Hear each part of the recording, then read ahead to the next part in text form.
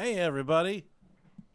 Welcome to the live stream, or the not live stream, whatever you want to fucking call it. We don't know. We don't know anything. I know. We don't talk about Bruno. I know that. We don't talk about Bruno in my house. I think it's about time people start talking about him. No. Hell of a guy. It's a cat piss flashlight. Hell yeah. It's the blue cat. It's the blue cat piss flashlight. Hell yeah, I like those. Mm-hmm. It's also really good at figuring out where the semen is. Finding cum. Yeah. Don't shine that in my room. Jersey Pete. Next time you're in Ohio. Suck my dick. Yes, but then we're gonna go to we're gonna skip the Pine Club. We're gonna go to the Oakwood Club, and I want you guys to try the steak there. We're gonna go to Skyline. It rivals. I have to say, the Oakwood Club. It's better than the Pine Club. It's just Never been. extraordinary. It's extraordinary. They got just fucking incredible. But thanks for being here, everybody. Jesse moved. Did he move his tent? Did he move everything? Did he? I mean, what is going on? What is going on with Jesse? It's a late cast, that's for sure. Yeah, Kinda. Let's get it going. Let's not talk about what we were doing before this. They don't know. They don't need to Jesse know. lives in an apartment now. Fuck yeah. No, do you fucking sell out? Congratulations, buddy. Let's get this going.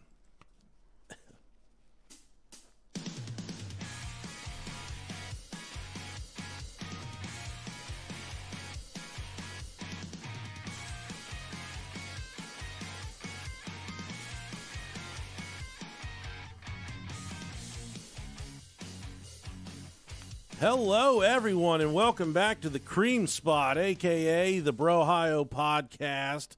I'm one half of the shit show. I'm the delicious Nicolicious. I'm here with my best pal in the entire world. Rob Dog, hey guys, I'm very thirsty. Some people, they message us and they say, seems like you guys been friends for a long time. Funny about that. And we can say, yes, we have. You know what's funny, man, is I got to drive past your old house Yeah. all the time when I'm going to my parents' house. What used to be there? And I remember just to the right of that smoker's deck at that warehouse next to you, Yeah. I did a front flip into the side of the building and put a huge fucking dent, and the dent's still there. And the Is it? the Hell yeah. dent's still there right next to the little smoker's deck. Yeah, big distribution warehouse of some kind. Yeah, they had a really like one of the really long dumpsters, and then they had like a smaller normal sized dumpster up in front. And for some reason, like once a month, they would always have single roses like individually wrapped that would always be like the bottom would be filled with them. That's weird. It was really weird. I'd always take them out of there. You know what? By our house where we grew up at, my little brother was more about this than I was, but the manufacturing warehouse for the Alien Workshop was over there. Yeah, right down the road from your house. And dude, he would go up there and go dumpster diving. Yeah, a lot of my every friends day. did. Yeah, skateboards and they would throw out just like rough, like barely damaged ones, and Yeah. that's all my friends got so many decks from the trash cans. yeah, good shit, man. Yeah, Back in the day, I never skateboarded. me neither. I tried, but I was awful. When I was about 10 or 11, I had a Mariah Carey CD, and I traded it some girl down the street. She had a skateboard. Yeah, I didn't know what I was trading for, but sure. I was a little chunky. I broke it pretty quick. Yeah, But that was my, I embarked into the extreme sports. yeah. That's as far as I got. Then I doubled back to PlayStation, got on Tony Hawk and shit. That's still my jam. Yeah, I was really big into the culture and everything like that, but I wasn't really ever I wasn't a doer. I was just a watcher. Oh, Kind of how I still am. You're a cuck. Yeah, exactly. You're a skateboard cuck. Skateboard cuck. Exactly. Hey, happy birthday to Dustin from Davie. They're big fans of the show. Apparently, Dustin's a big Bengals fan, just like me, just like you. So happy birthday, Dirty Dusty from Davie. You homosexuals. Thanks for writing us, and thanks for reaching out. We We appreciate it. If you got a birthday, you need a birthday shout out, send us an email. I can't make any promises because Yeah, we'll see what we can I do. read about 3% of what gets put through, but I read even less than that. So. fucking happy birthday. Yeah. How about thanks to our new Patreon subscribers, Sure, let's go. Mitch Cupkey. Mitch Cup of Pee. I ate a bunch of asparagus today, and my piss stinks so bad I can't even be in the bathroom with myself when I pee right now. I'm sorry. Thanks, Mitch. Appreciate it. Bitch. Thanks, bitch. Project Dead Eyes, thank you very much. That's a gnarly looking logo they got right there. Yeah. That's Dead Eyes with a Z. Oh, yeah, got to emphasize that Z. How about Katrina? Thanks, Katrina, for the Patreon pledge. Fawn Steel, thank you very much. That's kind of nasty. That's like a pornography name. I always right like there, that isn't name, it? Fawn. Fawn Steel. In our next episode, Katrina in Fawn Steel in Vagina Liquors. You think? Did you buy that one? Yeah, definitely. Yeah, definitely buy that one. Yeah, you know what you're getting. I like the ones that leave nothing to the imagination. You're like, fuck yeah, not a dick in this movie. Yeah, no dicks. How about Kana? Kana. Kana Woolley. It's fucking Kana. Kana, that's tropical, dude. She definitely knows how to cook pork. Thanks for being here, Kana. It's just like a New York guy whose name's Connor. And he doesn't know how to fucking spell it. Hey, it's Kana. It's fucking Connor. I gotta sound my name out. Spell it phonetically. Nastia Killpack. Oh yeah, that's definitely number 4 or Getting 5, nastia. fourth or fifth ranked Call of Duty player in the world right now. How about last, Anthony Carpinetti. Anthony, thanks for letting us into the mob. Thanks for letting us be in the mafia and coming to your home, Mr. Carpinetti. Hey, it's fucking Tony. Hey, It's fucking Tony Carpinetti. Hey, I'm trying to listen to a fucking podcast here. Hey, Ma, you know I'm trying to listen to a fucking podcast. Keep it the fuck down, eh? I'm not trying to take you anywhere today. Hey, fucking Tony wants the gabagoo. Come on, gabagoo. Bring it on. It's a gabagoo. Gabagoo. I gabagooed last night all up in her. You know what I'm saying? You know what I'm saying? How about a little newspaper article for you this week, if you guys want to hear it. Sure. I heard this. Because you don't have a fucking choice. We're going to read it whether you want us to or not. I actually had a dig for this one. I found it. I said, what a blessing this is. Oh. Flight delays are getting crappier. This is from the New York Post. An unhinged British Airways passenger took travel chaos to new heights when he defecated on the floor of the plane Been and there. smeared it into the seals. Oh, God. I'm sorry, the seats. Oh, okay. So those poor seals. Smeared it into the seats, sickening travelers, according to a report. The unnamed passenger inexplicably flipped out in protest moments before flying from London's Heathrow Airport to Lagos, Nigeria, Wakanda forever, on October 7th, according to The Sun. He peeled off his pants and let loose on the aircraft's main floor before rubbing the feces into the carpet, curtain, and seats, Oh, yeah. prompting emergency services officials to rush in, according to a witness cited by the outlet. Quote, during boarding, a passenger stripped from the waist down and defecated on the galley floor. Yeah, he He laughed. sat in it and rubbed it onto the galley floor and aisle carpets, the witness's report states. He walked in it and started running up the aisles as far as door 4. He smeared his arms to elbow. Oh, shit. Literally. He smeared his arms to elbow in fecal matter and door seats as well. Officials considered the incident hygienic biohazard, according to the report.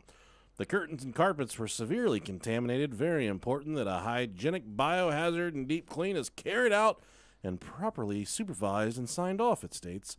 The flight BA-075 was delayed for 3 hours while they did a little proper cleanup. We apologized. We apologize to our customers for the delay to their flight and arranged for an alternative aircraft to allow them to continue their journey, British Airways told The Sun. It's unclear whether the defecator was charged. You know I be pooping, bro. You know I be pooping. I've never shit on a plane before. Me neither, man. And when I heard this news article on our local radio station, and I took a mental note. I said I got to double back and get that article so I can read it on the show. But while I was looking for it, I found another article from British Airways from 2015. This jet had taken off, and it made it like, you know, several minutes away from the airport. Mm-hmm. And then as soon as they got up in the air, like cruising altitude, this dude went and shit. And I guess he fucking shit. It stunk so bad that they had to reroute the plane and go back and land. Holy shit. Because it recycles all the air inside the plane. That's fun. Yeah, man. So his fucking doo-doo stunk so bad they had to go back and redo it. They had to start over. I think I could make that happen. I know you could. Entire plane. Yeah. I mean, I know you could. I think I got, you know, I'm confident in my abilities. Some fucking firepower, Jack. It depends. I mean, yeah, if I ate like a tub of ice cream or something, Just ate a tub of shit. I'll eat your shit. We'll see how bad mine. Just ate a tub of poop. Out of a trough. You know how drunk I'd be have to eat poop? Not very, but. All right. Well, there's not much to talk about at the beginning of this episode, Rob. Okay, yeah. This is a longer one. This is going to be a longer episode, so I figure we just fucking get right into it. Okay, let's How do you it. feel Baby. about that? I'm ready, man. Well, first off, let's take a quick pause for 14 or 15 of our sponsors. All right, we're back. That was great, right? I know you guys like making us millions of dollars. We're so fucking rich that we can't even afford to shut up and do other stuff besides make a podcast. I love it. I think, you know, with Christmas coming up, it's a hard fucking time of the year, dude, for a lot of people. So, Whew, yeah, it is. I do want to say, and I'm thinking of all you guys. We got each other. We had a lot of people reach out and say, you know, you helped us through a dark time. We got a lot of encouraging emails. We love reading your encouraging emails, so don't hesitate to write us an email, brohiopodcast@gmail.com. Yeah. So we're thinking about starting another spin-off of the show, I think. It's where you guys send us a story, and it's either completely far-fetched or it's completely real. We read the story on the episode. This would be like a midweek thing, much like the Battlefield of Love. Yeah. And at the end of the story, we have to figure out whether you're telling the truth or you're lying. And then in a separate email, you send the answer to whether your story was true or your story was false. So we're still hammering out the details on that one. But, yeah, if you guys think that'd be something you want to do, maybe start trying to think up some fake shit Or real shit. or real shit, stuff that nobody believes and you tell them, Yeah, I love real shit. I love fucking tits. My wife's tits. I boxed them earlier today. I don't have the dick for fucking tits. Titty fucking is the most boring thing ever, dude. It's just dry, and you get Why? you I get mean, chafed tits. dude, I would just, if my wife would let me fall asleep nursing, I would probably do that. Yeah. Just fall asleep on the tit like a toddler. But that's kind of weird, you know. She kind of whatever. But man, titty fucking is just a boring art. It is not cool to me. It's not fun. And I think even if I had a big old monster, A just big old hog. big scary pee-pee, Uh-huh. I still wouldn't want titty fuck. Yeah. Well, I think that's more for just movies and stuff, man. I think so too. I It's- feel like the only payoff is if your dick is big enough to where like they can put their head down, and it can kind of touch their mouth a little bit. But I don't know. Dude, that's one of them cyborg dicks. That's a different Yeah, level. that's- That's yeah. a different level. That's dick. a Tommy Lee dick. There's a couple guys that listen to this show. They're probably like, "Yeah, it's not that big of a dick." Just Especially if there's a lot of cleavage. I mean, that's a lot. That's a lot of titty to get genetics. through. Yeah, I'd like me some WAP. You know what I mean? Yeah. Some of that wings and pizza. Yeah, I don't mind it either. All right, how about Nazi human experiments? Hey, talk about segues. What's up? They were doing some serious titty fucking over there. If there's a one episode that's gonna get us further perpetuated as being racists, You know, man, I was reading through this stuff and kind of going through some of the firsthand accounts of people that went through stuff, and the Holocaust was a bad deal. oh hell yeah, well yeah, Dude, I can't even begin to put into words how sad of a situation that was and just how hopeless and helpless those people must have felt. Like, marching into a gas chamber for what? Like not even knowing what the fuck is going on. We're like and not that this is linked in any way, but it's still on the same wavelength. Like we're like a week and a half or a week out with all the latest Kanye shit too, like with the anti-Semitic shit rant that he went on or whatever. I haven't paid a single bit of attention to what he said or what. My he's doing. thing is like, what the fuck did Jewish people do that's so fucking bad that they deserved all this shit for their entire history?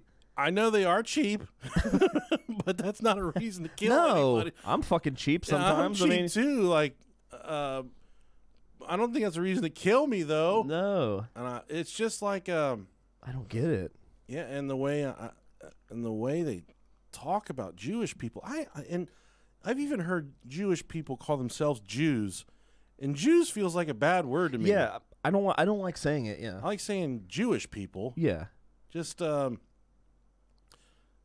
don't know. I guess it depends with on how you preface it. Like if you absolutely if you throw like an expletive in front of it, fucking Jews. Yeah, that's definitely bad. If you're like, man, fucking Jewish people, someone would be like, oh, they, right. They do something cheap, and you're like, yeah, but there's no reason to. You don't think you should just call someone a Jew, even if they are? I mean, and I should not be so uncultured. I don't even know more than a few Jewish people, and the Jewish people that I do know, they're no different than you and I. I know like 90% of Hollywood's Jewish. That's about all I know. I have no idea, man. But then again, I just don't really.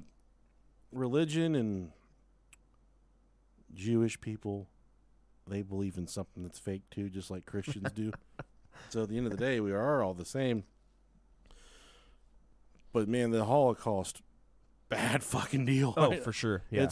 I can't even say it with the intent that I mean from my heart, but god damn, those people lived through a fucking nightmare, man. And the fact that some of them made it through, but the numbers, the amount of people that died during the Holocaust, it's just staggering. It really is, and it's literally no fucking reason for it. I mean, just kind of one motherfucker, one guy with a micro penis. I mean, one guy. It was a micro penis, and if you remember, he pissed out the bottom of his dick. Yeah, his dick was like a faucet. Cow udder dick. The hole was at the bottom of his head. Yeah. How do you even pee like that? Fuck him. He's dead. But it was sobering reading through some of the accounts from this. And the most condensed, organized research that I could find on this was Wikipedia, unfortunately. Yeah. So before everyone says, just get all the research from Wikipedia. Yeah, we pretty much got all the research from Wikipedia on this one. Because like I said, it had the most condensed, straight to the point, organized research on this topic. While it did happen, stuff like this is hard to find without kind of doing some serious digging. Anything that kind of goes against the cultural grain is getting harder and harder to find on just a basic Google search. So there for a while, I was turning to DuckDuckGo for a lot of stuff. And now even still, I can see DuckDuckGo is starting to turn some of this stuff away and not bring it up in search results. So there's a couple other search engines I've been using. And slowly, little by little, some of the shit's just getting harder and harder to find on our search engines. Yeah, we need to get back in touch with Jeeves and see what he's doing. See if that motherfucker Lycos is I was going to say, maybe if Lycos is still going. Nazi human experimentation was a series of medical experiments on large numbers of prisoners, including children, by Nazi Germany and its concentration camps in the early to mid-1940s during WW2 and the Holocaust. Chief target populations include Romani, Sinti, ethnic Poles, Soviet POWs, disabled Germans, and Jewish people from across Europe. Nazi physicians, oh man, these guys are fucking awful, these physicians. Oh, yeah. Nazi physicians and their assistants forced prisoners into participating. They did not willingly volunteer, and no consent was ever given for the procedures. Typically, the experiments were conducted without anesthesia and resulted in death, trauma, disfigurement, or permanent disability, and as such are considered examples of medical torture. At Auschwitz and other camps under the direction of Edward Worths, selected inmates were subjected to various experiments that were designed to help German military personnel in combat situations develop new weapons, aid in the recovery of military personnel who had been injured, and to advance the Nazi racial ideology and eugenics, including the twin experiments of, I gotta remember how to say this, Joseph Mengele. I believe that's how it's pronounced. The Angel of Death is what his nickname was. Yeah. Also, Herbert Heim conducted similar medical experiments at Mauthausen. I am not a strong, let's just put it this way, folks.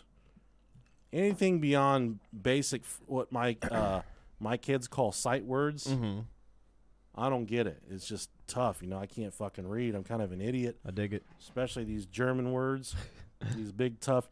If anything beyond Wiener Schnitzel, you know, I work for a German company, and I often talk to some of my German colleagues. I've been learning a little bit, like V Gates. That means what's up. I say that a lot, and they're like, oh, they get excited because they hear me, and I'm working at it, and they respond back in German, and I'll be like, I had no fucking idea what you just said right there.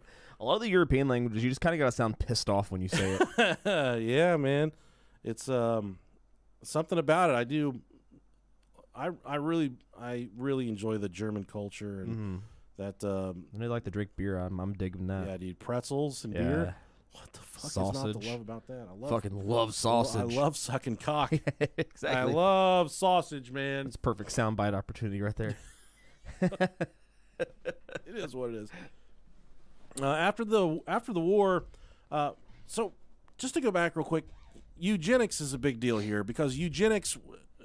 Wasn't even really for sure what eugenics was. I kind of knew, but eugenics was kind of like what Hitler was working towards, was perfecting a master race. Eugenics is kind of the study of bloodline and kind of what your DNA makeup, not DNA, but kind of what makes you up and different hereditary issues. So if like just that they just want only people alive that named Eugene. And they had like passed stuff in their government to where if you were stupid, they would fucking kill you. We're dead. They just kill you for being dumb, man. Yeah. I would have been shot the first day. Any undesirable trait. They just would have said, prove yourself to not be stupid. I said, I got nothing. Yeah. I'm a big, fat fucking idiot, but listen to me. I'm going to make you laugh. And if you need a couch moved, I'm your guy. I can bring stuff to the table. But I'm kind of barrel-chested, so I think they would keep me around strictly for work. Like a workhorse? Yeah, and that's what they do. Like, people that could work, they would keep them around. But after the war, these crimes were tried at what became known as the doctor's trial. And we'll talk about that a little later on. But there was a lot of under-the-table dealings going on with the doctor's trial as well. And it didn't matter who you were or what you were doing, man. That was one of the sad parts reading through this research. Man, woman, cat, dog, child, it did not matter. They were experimenting on you. And when you and I think of the most radical science experiment we ever did in school, we dissected a frog. Yeah, we did. We took it apart. It stunk like shit. And that's the thing that I remember the most, and that's really the only thing that I do remember. Is I remember they were in like a almost like a Ziploc bag full of juice. Yeah, and they were dead, and it smelled like shit. That's literally all that I remember. I think they're covered in formaldehyde or something like that. Something. I don't remember what it was. They were juicy, though. And that was in 7th grade. We never really did anything past that. No. That was like a science experiment. We had... Yeah. They used to do piglets back in the day, from what I remember. That's all cool stuff, man. Yeah. That's part of learning. It's part of it. Yeah. What the Nazis were doing... is same exact thing with people. No, this is not. They were doing it one step further. They do it to you while you're alive. Yeah. They were taking literally hundreds of thousands, millions of people, and they're like, I don't know what tetanus. I don't know what tetanus does, or tetanus, or whatever causes tetanus, gangrene. Let's just give it to all of them real quick and see what it smells like, see what it does to them. And then let's make them really cold and see how it takes to warm them up. But it didn't matter, man. They were just using all of these people from the concentration camps for their experiments. There was, and kind of going through eugenics was what was the precursor for all of the experiments that they started to conduct during World War II.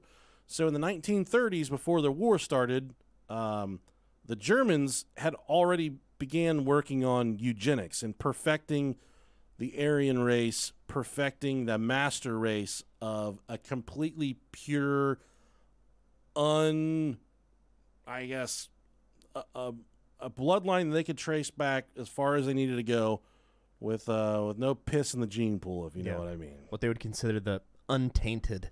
Yeah, and that was what they wanted, was like a perfect Aryan race, even though the guy running it all didn't look Aryan, which is kind of weird. Lots of what we're talking about kind of links with what they called racial hygiene. And this is during the Nazis' rise to power. That's what they preached, was racial hygiene. And kind of interpret that however you want. I don't need to explain it. From 1933 to 1945, Nazi Germany carried out a campaign to cleanse German society of individuals viewed as biological threats to the nation's health. The Nazis in America would be in so much trouble. We're all fucking fat.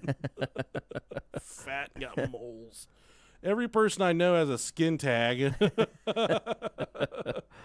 The Nazis enlisted the help of physicians and medically trained geneticists, psychiatrists, and anthropologists to develop racial health policies. These policies began with the mass sterilization in the glossary. These policies began with mass sterilization. The pool of subjects for human experimentation was made up of prisoners held in concentration camps. We're all familiar with concentration camps. Mm-hmm. If you're not, the concentration camps were prisoners, like they were just giant prisons where Nazi Germany would round up millions of people of Jewish faith. And it wasn't just Jewish people that were placed in concentration camps. They placed a lot of people that weren't Jewish in concentration camps as well, prisoners of war. But they were camps where there was literal extermination, euthanasia, torture. Genocide. The fucking worst, most disgusting acts that a human could commit against another human. That's what was going on at these concentration camps. There was a 60-40 split in favor of men, and Jewish people made up 30% of all test subjects when it came to the Nazi human experimentations. The majority of the subjects were underfed, which would seriously impact any findings that could have possibly been gleaned from the torture these people were submitted to. Experiments focusing on hypothermia, gangrene, or blood clotting would not have produced the same results compared to someone at a healthy weight, and I completely understand that. Subjects used for neuroscience experiments were mostly of German and Austrian descent, and they were usually much younger than people that were experimented on in other fields. Mengele focused on twins and little people. Mengele fucking hated midgets. Why twins, though? That's so fucking weird. Listen, man, this guy they called him the Angel of Death. Yeah. He thought midgets. They were untouchable. Like, you couldn't fuck with midgets. Look up pictures of concentration camps. Mm-hmm. What do you see? A bunch of skinny people. What do you don't see? A bunch of midgets. Mengele thought the midgets were like the holy grail. Hands off the midgets. But twins, he's just like, oh my God, I can't wait to get my hands on these fuckers.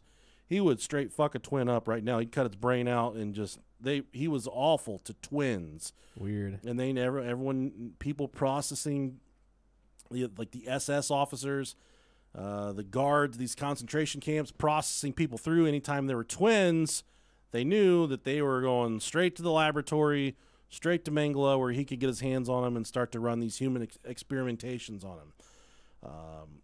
A specific family of little people was designated non-expendable by Mengele and they were allowed to wear non-prisoner clothing. Oh, God. Sorry. It's all right. I heard my voice for a second. Is everything okay over there? Yeah. Okay. I was just going to put it on the computer because my phone's getting low, but let me turn the volume off first, and then I'll do that. Joseph Mengele, let's talk about him for just a second. Let's do it. We've said it twice now. He was the angel of death. He received his PhD in physical anthropology in 1935 when he was 24 years old. There's not a lot about him growing up or kind of much information about what caused him to be such a fucking raging psycho and a fucked up scientist. It just kind of developed while he was an adult and moved through the Nazi medical system, I guess we'll call it. His ultimate goal was to use the information from his experiments as a way to attain a university position. He was the one who determined what prisoners would be sent for execution or forced labor in Auschwitz, and he headed up the human experiments performed at the camp. So while he's walking through all of these people, these concentration camps, people coming in, and they have him lined up, and this Joseph Mengele, the Dr. Mengele, he would walk around people, and just by looking at them, he would say, live or die. You would make the decision in an instant to say, that person looks like they could work. That person looks like they would be good for an experiment. Someone that maybe had a little bit of maybe seemed slow, or maybe they seem like what they would call an idiot. He just say, exterminate them, and they would seriously just fucking kill these people. But a lot of the people that have been interviewed over the years said when he would walk around just kind of eyeballing everybody, that he would whistle like show tunes and stuff. He just had this weird demeanor, and he would whistle. But then there's another side of it. There's a lot of kids that were test experiments that he treated very well, and they would actually call him Uncle Mengele, and they always looked forward to seeing him. But then as soon as they got to a certain age, he would just, they were no longer of any use to him, and he would kill them, or they would be put out to work and essentially work until they die. They were just being served leaves of cabbage and water. That's what they lived off, is dirty water. God. And cabbage. I love cabbage, but not like that, dude. Yeah, I definitely would have been sent to die after bitching about all that stuff. Like, yeah, can I get a Snickers or something? When do they bring the McRib back around here? I need the McRib. Mengele had two main focuses for his experiments. The first was continuing the research he had been performing on twins with another fellow scientist. He believed that through experimenting on twins, he would find a way of spreading the Aryan gene faster. Yeah, okay. Any twins that arrived at Auschwitz were to be sent to his research area immediately, and they are given special treatment from the other prisoners. They are allowed to wear their own clothes and fed a better diet than the average Holocaust victim. This did not mean that their lives would be any easier, however. Twins, unfortunate enough to end up under Mengele, had extreme amounts of blood taken regularly, to the point where they would fucking pass out, wake up, and immediately have more blood taken from them. Shit. If an experiment resulted in the death of one twin, the other twin would be killed immediately, so Mengele could dissect them both at the same time during an autopsy. Damn. Ava Moses, a survivor of Mengele's twins experiment, said she witnessed two gypsy twins who had been sewn together to create artificial Siamese twins. Holy shit. Quote, this is what she said: the twins screamed day and night until gangrene set in, and after 3 days, the twins died. So these were fucking... Wow. These are twin babies, twin children that were born not conjoined, and this Dr. Mengele conjoined them, cut them up, I believe he tried to conjoin them at the spine, is where he tried to conjoin them at the hip and the spine. So he cut them up and sewed them together. And none of this was ever done with any type of anesthesia. So these kids are just, these babies, these kids are just going through absolute torturous hell with this stuff happening to them. And I guess we probably should have said at the beginning of this episode, hey, this one's a little fucked up. Yeah. If you couldn't have gotten that from the title, then yeah. Some people like that, man. The more fucked up, the better. There's a lot of murders that we've never covered. Yeah. A lot of serial, just because it's so fucking awful. Yeah. But I think some people just get off on that. Oh, I mean, I'm sure there is. Yeah, a lot of people like the depravity and really extreme nature of what humans are capable of doing. Yeah, which I get. And there's even nastier people that like feet, which is really fucking gross. Mengele's other focus was on people with dwarfism. That's such a funny word. Dwarfism? Yeah, dwarfism. He believed, which, that's so bad of me. I'm going to issue myself a fine for this. He believed he could remove certain features from the gene pool that the Nazis had deemed undesirable. Their blood was drawn in the same brutal method as the twin research subjects. X-rays were regularly performed with no protective equipment. Healthy teeth were extracted, eyelashes were plucked. God damn. Fuck. And a type of water torture was performed where their ears were kept full of water. Oh, hell no. Some of the victims were even forced to procreate with gypsy women to try and find the percentage of children that would have dwarfism. I mean, if I had to be a midget and they said, you've been sentenced to the wing where you just have sex and make babies. Just fuck gypsies. I'd probably be like, all right. That's fine. So let's talk about the twin experiments for just a second. Okay. Experiments on twin children in the concentration camps. Cramps. I got cramps reading this fucking research. Concentration camps were created to show the similarities and differences in the genetics of twins, as well as to see if the human body can be unnaturally manipulated. Yeah. The central leader was Joseph Mengele, like we said. He performed these studies from 1943 to 1944 on nearly 1,500 sets of imprisoned twins at Auschwitz. Fuck. About 200 individuals survived these studies. The twins were arranged by age, sex, and kept in the barracks between experiments, which ranged from injection of different dyes into their eyes. So that was one of the big ones they touched on. He would take a syringe with, so he would have twins with brown eyes, and he would take a syringe and fill it full of blue dye, and he would shove the syringe into their eyeballs and inject their eyeballs with the dye of the color that he intended to make their eye color. So I don't like that. if he wanted to turn their eyes blue, which is what they, naturally, that's what they gravitated towards, they'd take a syringe needle and shove it into their eyeballs and then fill their eyeballs completely full of the dye. I'm not a fan of needles going into eyeballs. That's.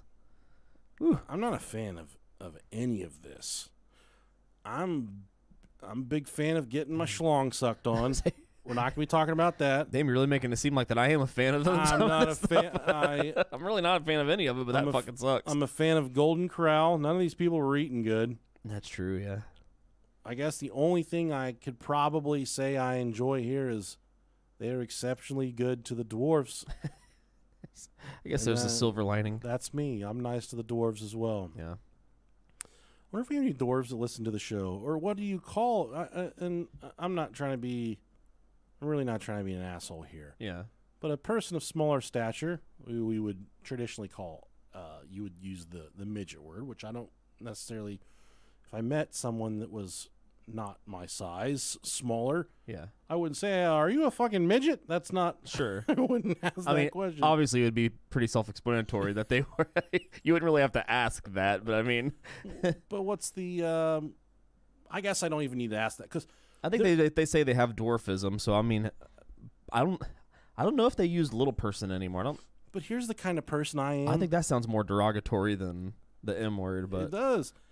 If I was hanging out with someone like that, there Little would person. never be there would never be a need for me to say, "Are you a midget or are Right. you a little person?" Yeah. We're just chilling, dude. Like Yeah, I mean- I just love having friends. I love meeting new people. So there'd never be a just for. And if I was hanging out with someone whose race I didn't know what their race were, there would be I would never have to say, "Are you Hispanic or are you a white person?" What kind of brown are you? Yeah, I would never need to know the answer to that question. It just doesn't matter to me, which I'd say that's a pretty good trait for anybody to have. Just Yeah. love people for who they are. There's that one TikTok where the person where it said something. It was like this there's this brown skinned lady, and she said someone asked her, so are you 7-Eleven brown or 9/11 brown? No, I was like, God damn, dude. Jesus Christ, that's awful, man. Oh, Yeah, that's that's something you just don't really ask. If someone wants to bring it up, and go for it, but I don't really give a shit. I'm a good person.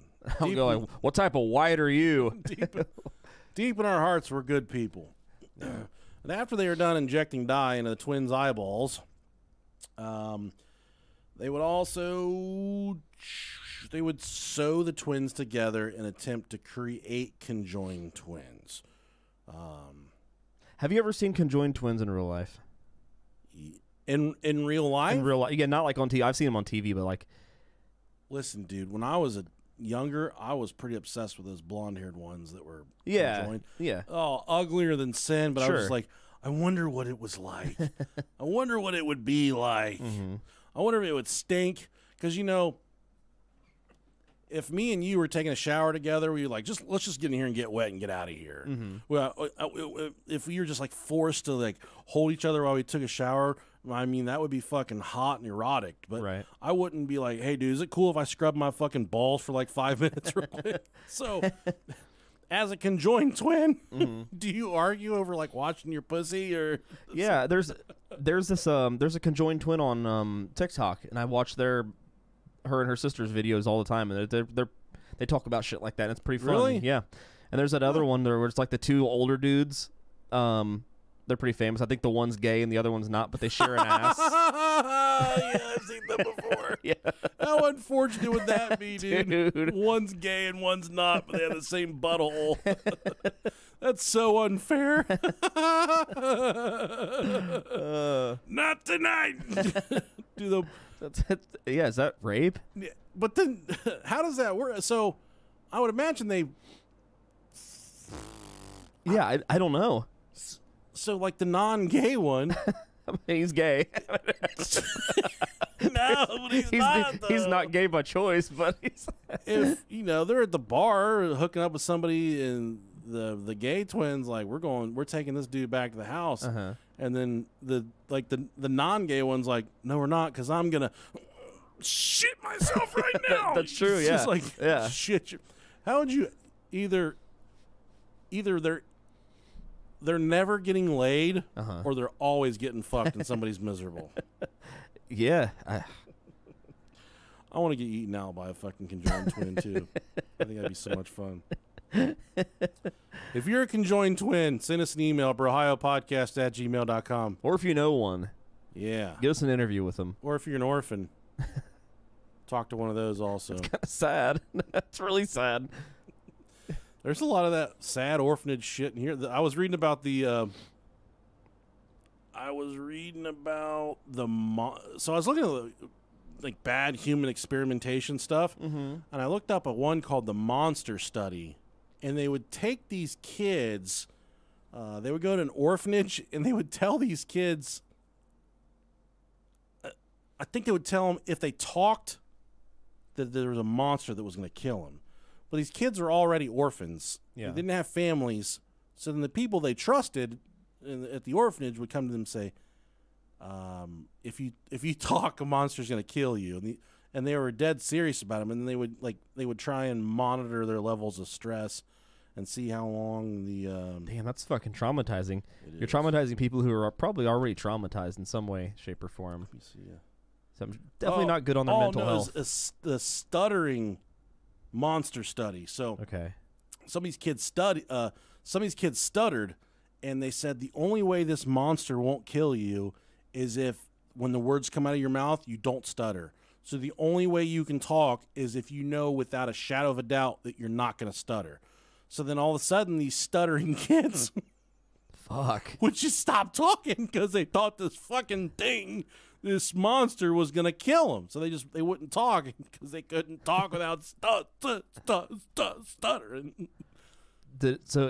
It fixed their stutter? No, they just became fucking recluses. They just became mutes? They're just like, they wouldn't talk to anybody. They just hide in the shadows and become recluses and hermits and shit. I was to say, wait, so if it worked, Yeah, it's technically not it's not that bad. not that bad. No, dude, it's bad. No, that's awful. Yeah, I don't like that one either. Yeah, that's crazy. Okay, let's move on to the next human experiment. The bone, muscle, and nerve transplantation experiments going on at the concentration camps. A lot of these are just short snippets, but from about September 1942 until about December of 1943, experiments were conducted at Ravensbrück concentration camp for the benefit of the German armed forces to study bone, muscle, and nerve regeneration and bone transplantation from one person to another. Sections of bones, muscles, and nerves were removed from the subjects without any anesthesia. As a result of these operations, many victims suffered an intense agony, mutilation, and permanent disability.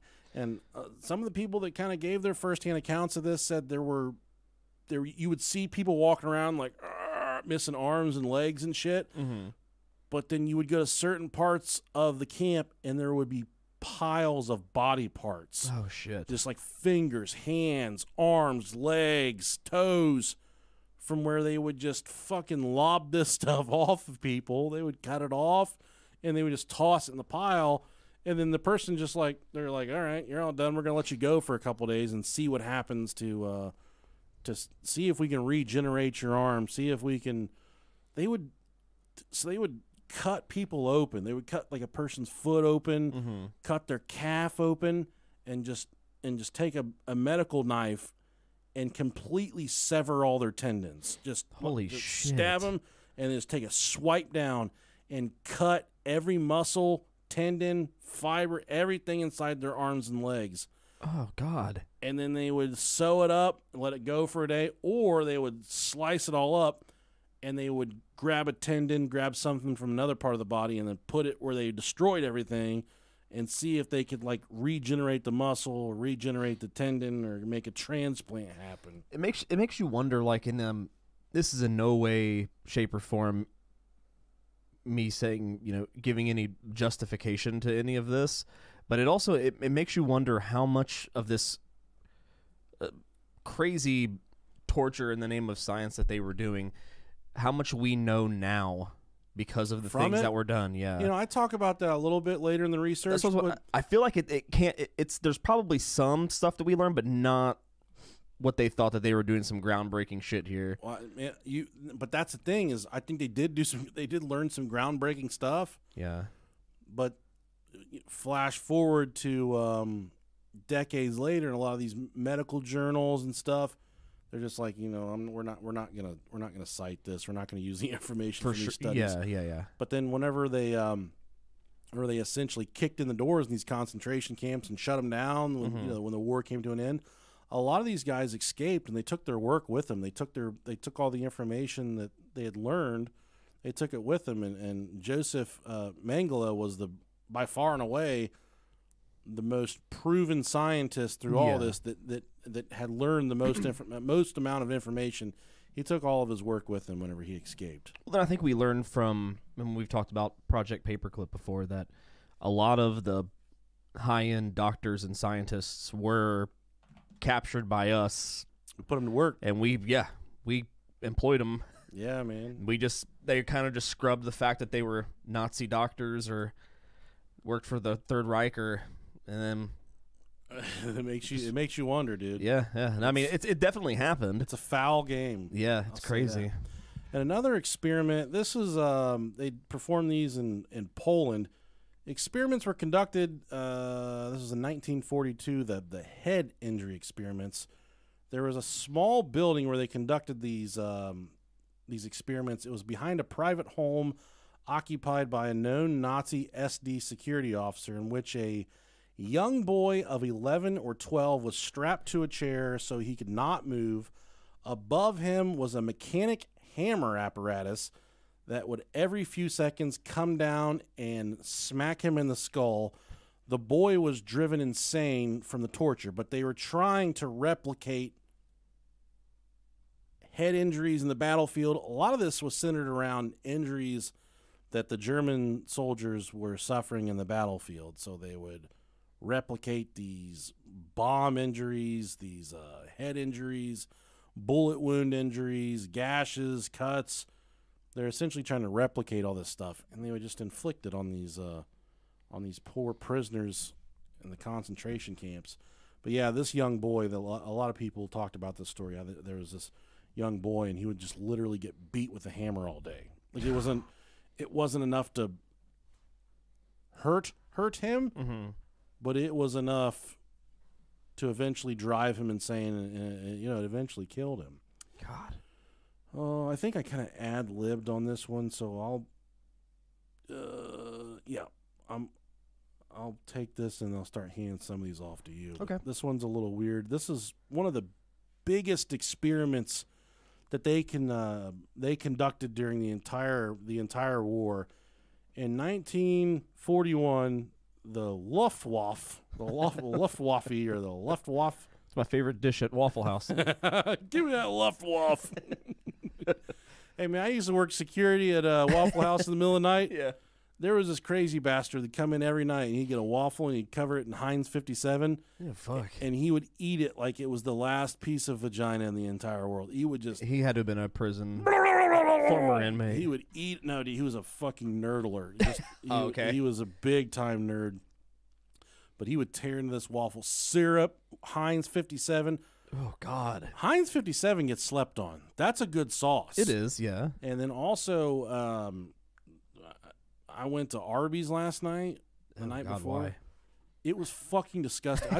I took 2 bites of my sandwich, and I don't ever throw away food. Yeah. Never throw away food.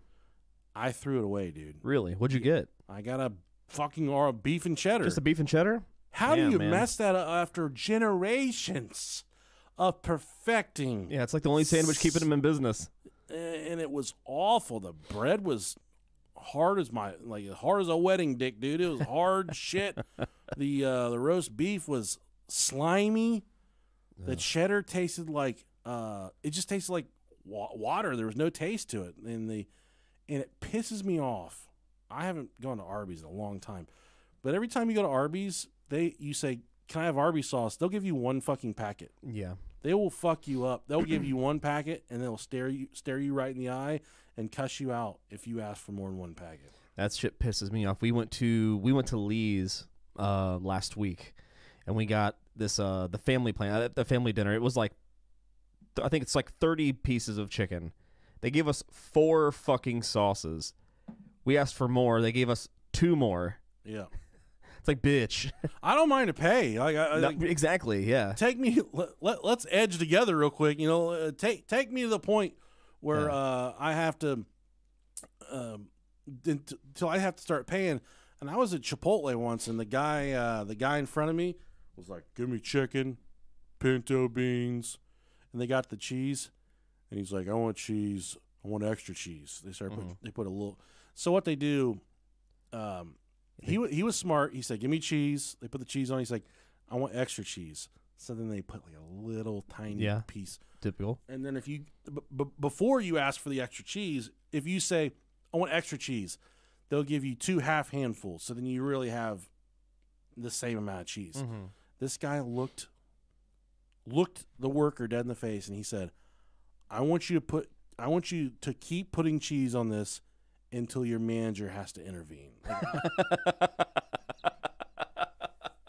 That's so fucking good, dude. So, until your manager intervenes. Give me as much cheese that you're legally allowed to give me. Or I have to start buying cheese. That's so fucking smart. And this kid was just like, he started piling the cheese on, and that dude just like didn't break his stare, just kept on staring at this kid Yeah. and shaking his head, just like, cheese that motherfucker Dude, up. Chipotle's cheese fucks hard, dude. It's Yeah, so good. that's really good cheese. And that If white rice fucks too. That's my favorite thing. if there. if I had to get cheese from one restaurante, that's Mm. that Chipotle cheese. That's the shit, man. Yeah, it's good. But it's such an inconsistent product, dude. It really is. Yeah. Yeah. Oh, you go to one Chipotle and you're just like, how am I ever gonna finish this burrito? Yeah. And then you go to the next one, you're like, I got a child-sized burrito, Mhm. and they didn't put any cheese on it. The one by my house is awful. They skimp you on everything, and it takes fucking forever to get anything done because they move so slow. The one on Milner Lane, man, here lately, every time I go there, they fucking hook me up. Too many bad experiences there. Yeah, I got this one down the street. They do okay. yeah. That one's kind of like the one at my Brown used to be the best one, but Oh, Brown was a shit, dude. yeah, back in high school, Whew, that was the original too. OG. Yep. It was good stuff. All right, so these hypothermia We talk about food way too much, man. make people hungry, man. It's all right. Or horny. Christmas tree fucking Debbie's or little Deborah's. Oh, dude. Christmas tree Deborah's are out. We bought the family size box last night. That fucker's like this thick. Why are they so good? I don't know, man. I don't know. Criminal. Yeah. Let's see. Yeah, they conduct these experiments with the intent of discovering means to prevent and treat hypothermia. They were finding out that a lot of their soldiers were suffering from hypothermia on the battlefield, and they were not prepared for it. They were losing a lot of I guess the foothold they had there in Europe because they were losing these battles because they just couldn't stay warm on the battlefield. One study, dude, these hypothermia fucking experiments, these are fucking awful, dude. I could assume. One study forced subjects to endure a tank of ice water for up to 5 hours. Another study placed prisoners naked in the open air for several hours with temperatures as low as 21 degrees. Besides, dude, just fucking butthole naked in 21 degrees. That's awful. Besides studying the physical effects of cold exposure, the experimenters also assessed different methods of rewarming the survivors. So not only were they inflicting serious damage upon these people by subjecting them to the freezing cold, frigid temperatures, but then the means they would take to warm them back up would oftentimes put them into shock or kill them. The freezing hypothermia experiments were conducted for the Nazi High Command to simulate the conditions the armies suffered on the Eastern Front as the German forces were ill prepared for the cold weather they encountered. Many experiments were conducted on captured Russian troops. The Nazis wondered whether their genetics gave them superior resistance to cold. God. The prince, yes, Russia, we don't like the cold, but it doesn't bother us. We get much more done when it's warm, but we will face the cold with no problem. And they thought that, and that's kind of how the Nazis thought. They said, well, fuck, the Russians, we can't be testing this shit on them because they're already they're just cold. They're just always cold, and they know how to handle it. And Russians are just tough bastards to begin with. The principal locales were Dachau, I think I'm saying that right. I looked it up earlier. Let's see I'm going to look up the pronunciation on this real quick because it's in here a lot, and I don't want to fuck it up. Dachau. Dachau. Dachau. Dachau, that's it.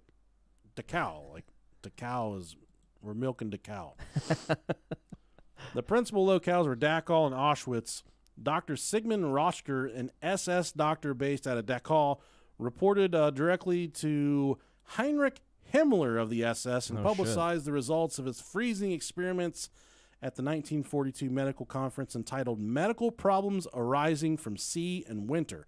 Approximately 100 people are reported to have died as a result of these experiments. Damn. One of the now let's go into the warming people back up. So they would put them butt naked out in 21 degrees, and then they would warm them back up. So some of these ways they would use to warm them back up would be a sun lamp.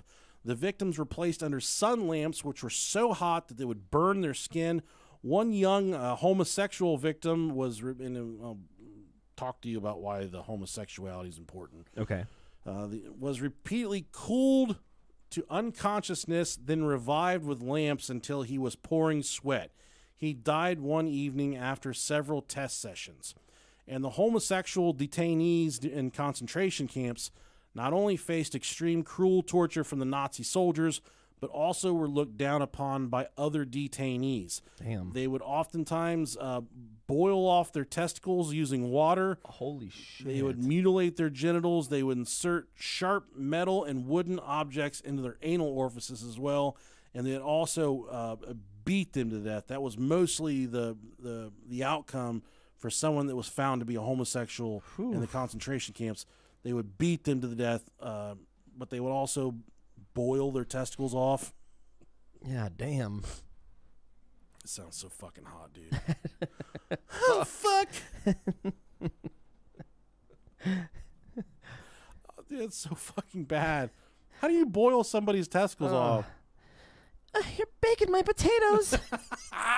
Fuck. My fucking nuggets. Fuck.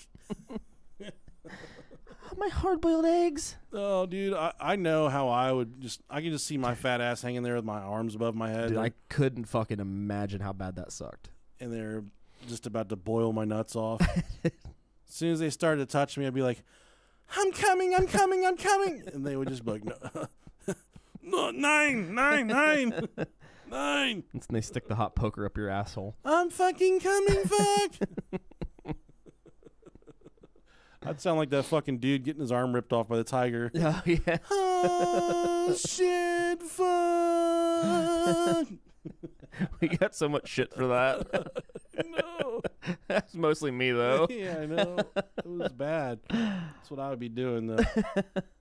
Oh, fuck me. You gotta get out of there, man. You gotta bail out.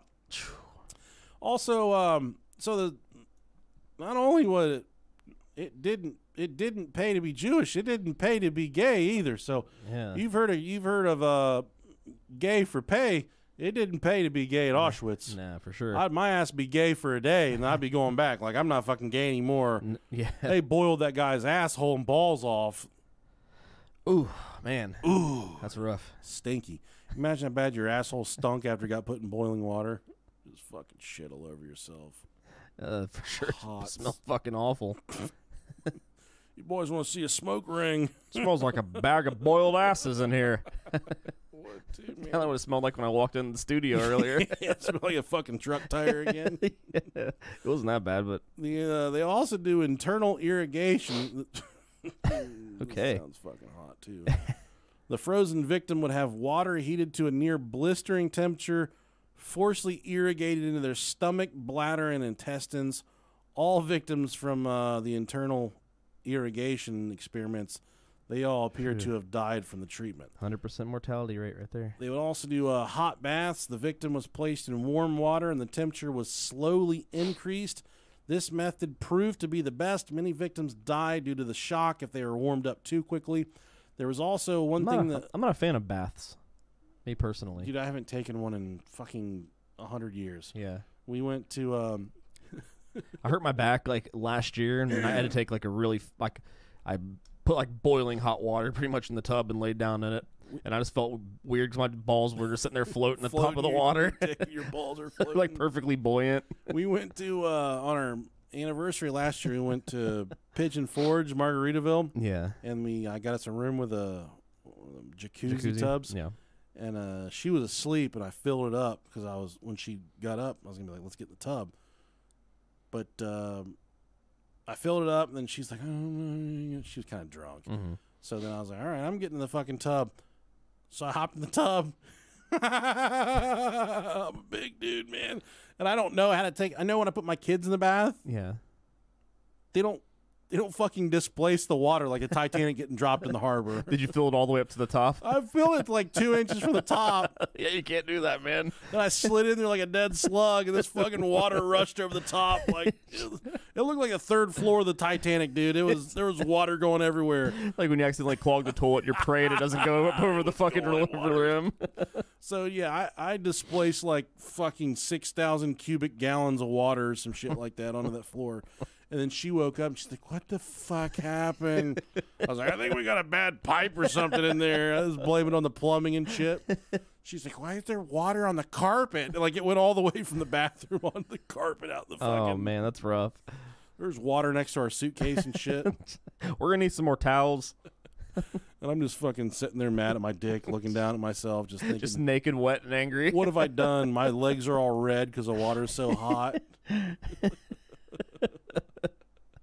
Dude, the worst, and I remember this because this is one of the worst feelings in the world. I don't know if you've ever been in the shower and just like something disrupts you to where you have to get out of the shower. Yeah.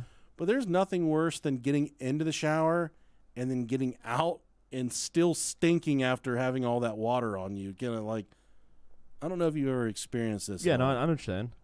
But then also sometimes I'll take a shower and I'll forget to wash my hair. Okay. Flash forward, an hour or two, and I'm like, I'll see my hair in the mirror. I'm like, that's greasy. And I'm like, fuck, I forgot to wash my hair. Mm-hmm. And that is the nastiest feeling that I think I've ever felt, Yeah. is to have got in the shower. This is third world problems right here. Yeah. You're getting FaceTime again over there. Yep, it just quit though, but All right. my thing is like I hate getting in the shower and realizing when I'm in the shower that I need to shit. That's that. There's nothing worse than sitting down the toilet to take a shit when you're like all soaped up or just wet. Makes your ass itchy. I don't Yeah, and you can't even wipe right because everything fucking sticks to your ass. It's fucking gross. Yeah, it's rough. You need like an SOS pad to scrub your ass. I just shit in the shower and waffle stomp it, dude. Yeah, we're the biggest. Give it an old heave ho. Grab it, throw it out in the yard. Like a dead bird. Throw it to the neighbor's dog. Yeah, eat that. Whatever you gotta do. Also, a big advocate of this was Heinrich Himmler. He suggested to Dr. Rosker that he try to use women to warm the frozen men. He suggested that the victim and a woman copulate. Okay. Oh. This perverted experiment occurred with some success. However, it was not as successful as the gradual warming of the bath water. So, you get them big old fucking titties on your head. That'll warm you right up. I'm gonna warm her cheeks up later. She's listening. She's not listening. No, not at all. She fucking hates this podcast. Every fiber of her being. I get it. Yeah. All right. Tell about the malaria experiment. Oh yeah, I love malaria. So from about February 1942 to about April of 1945, this is a long one. Experiments were conducted at the, how do you say it? How was that? Dachau. Dachau. Dachau. There's Dachau. That's right. Milk and Dachau. There you go. They were conducted at the Dachau concentration camp in order to investigate immunization for the treatment of malaria. Healthy inmates were infected by mosquitoes. Okay, thank you. I like how its lips move too. I never noticed that before. Dachau. Yeah, they were infected by mosquitoes or by injections of extracts of the mucus glands of female mosquitoes. After contracting the disease, the subjects were treated with various drugs to test their relative efficiency. Over 1,000 people were used in these experiments, and more than half died as a result. Hell yeah, dude. What, like, for someone who thinks that God is all-knowing and all-willing and created everything for a purpose, what the fuck is a mosquito's purpose? Yeah, dude, there's no purpose of a mosquito. Or like a wasp. Like, they don't even fucking pollinate. Like, they're just pissed off bees. It's mad. Yeah. You know what? Or a platypus. What the fuck does that do? Someone the other day said something about I was sick last week, and someone to me said, I'll pray for you. I said, don't waste your fucking breath. And they got upset and wanted to debate, and I said, look, if you're looking to see me get emotional about this, I'm not, because I'm just not going to argue about it. You feel a certain way. Mm-hmm. I still love you regardless. Sure. It's just, I don't need you to pray for me. I really fucking don't. Why? I hope that God is real, and I hope that all that stuff, like what they say is heaven and hell. Right now in my life, I'm just not buying it. Yeah. But Pray into one hand, shit in the other, and see which fills up faster, right? There was a point in my life that I was sold out for God. You know, I went to church fat camp, almost fucking died there a couple times. Haven't ate a vegetable since. Well, why would God send me to fat camp if he loves me so much? And, God, those are some of the best cigarettes I ever smoked, though. I will say that. We went to the Bengals game yesterday, and I got pretty drunk. Mm-hmm. And my brother was smoking. My brother smokes like two Jeez. to 3 packs a day, probably. But I don't smoke. He turned his back for a second. I was really drunk. And I grabbed one of his cigarettes, and I had it in my mouth, and I was just standing there with a cigarette hanging out of my mouth. Mm-hmm. And he got so upset because he was drunk, too. He's like, I just don't want to see you start smoking, man. I'm like, I'm fine. I'm just standing here with a cigarette in my mouth. He was upset because he didn't want you to smoke. I figured he was just pissed because you like ruined one of his cigarettes or something. No, he's my big bubby, so he doesn't want Aw. to see me do bad shit. He's like, I don't want to fucking be the one that causes all these bad habits. Oh, that's kind of sweet. Take that fucking thing out of your mouth. Everyone's walking like, hooday, hoot, and we're just standing there fighting over a cigarette in my mouth. They're both just crying, Yeah. holding each other. Shut the fuck up, I love you, man. And then he sobered up a little bit, and I stayed drunk, and I kept on screaming, there's only enough room for one cat in the jungle today. And he kept on telling me to shut up, to quit saying that. It was embarrassing that if I said it one more time, he was leaving. And that's when I was like, well, let's fucking wrestle. And we did a little body-to-body contact for a little bit. Yeah. We had a good time, man. That sounds fun, Had a man. really good time. Yeah, sounds hot. About the amputation and transplant experiment, scientists at the Ravensbrück concentration camp, they would cut off limbs of prisoners, again, without anesthesia, to see if those limbs could readily transplant it onto others, presumably hoping to provide wounded Nazi soldiers with Damn. replacement appendages. The experiments were unsuccessful, so they were Yeah, taking they're Frankensteining them. they were taking arms off of one guy, and they were trying to attach them to another person's arm. They're putting like dwarf arms on normal-sized people. No, but I did read that they were taking they'd amputate a leg at the knee, and they would try and install it at the elbow of the arm. So they'd try and make like a. Oh, dude, if I had a foot for a hand, I would be so pissed. Well, if you had a fucking foot for for arms, and your feet still stunk like you're in work boots all day, your feet just fucking stunk. Oh man, I'd be salty. That'd be awful, dude. Yeah, I'd be pretty mad. I don't. What the fuck are you gonna do with a foot for a hand? Not a fucking thing, I'll tell you that much. I would have a hole surgically put in it, and I would let people fuck it for money. Have you seen those fleshlights? They're a foot with Yeah, like man. a pussy on the bottom of it. Yeah, I don't know how I feel about those. I'd probably give it a try. Yeah, I'd definitely give it a try. It's not. I didn't say I wouldn't try it. That's just like a lot of food. There's a lot of food I will try. I know I'm not Sure. gonna like it, but I'll try any food. Yeah. But in terms of a foot fleshlight, I don't like it. Yeah. Doesn't turn me on. It's not Gwen Stefani in 2004. It doesn't turn me on. Sure. It doesn't give me a fucking erection. But yeah, I would try it. Yeah, I mean, I get it. Escargot, I would try it. Been there. Shit on a shingle, Love it. I would try it. Love the shit part. Delicious. Yeah. How about those high altitude studies? Oh, I love high altitude. Nazi SS doctor Sigmund Rascher. Let's just say Rascher. Roster. Rascher. Devised one of the most murderous experiments. He and members of the Luftwaffe, the Waffle House. Hold on, let's see if we can look up this one too. Luftwaffe. Luftwaffe. That's what I do when I fart. I fucking do the old You luft it. Luftwaffe. You luft and waft it. People's Luftwaffe. Luftwaffe. Luftwaffe. Luftwaffe. That's very German. Luftwaffe. Okay, I get that. The Luftwaffe Medical Service placed more than 200 inmates of the Dachau concentration camp into the low-pressure chamber one by one to simulate the effects of high altitude on humans, seeking to use the results to save German pilots forced to eject high in the air. 80 subjects died from lack of oxygen and altitude sickness, and the rest were murdered so that autopsies could be performed. It's a fucking lose-lose. Holy yeah, shit. for sure. They showed pictures of these guys dying in these low pressure chambers. Yeah. They look fucking tortured, dude. They look miserable. I mean, for I guess, they're definitely Yeah, awful shit, man. But Yeah. they look bad. Yeah. Let's see here. It is rumored that Roster occasionally dissected inmates' brains while subjects were still alive in order to directly observe high altitudes' immediate effects on the organs.